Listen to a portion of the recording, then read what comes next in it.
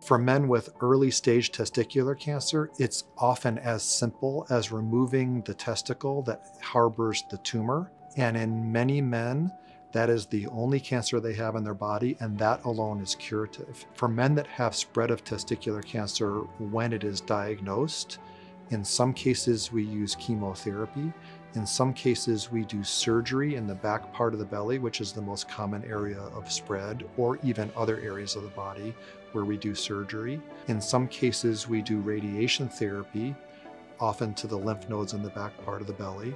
In some men, it requires a combination of those approaches. Regardless of which of those scenarios a man has to go through, the expectation, thankfully again, is that we're going to cure people with a normal quality of life.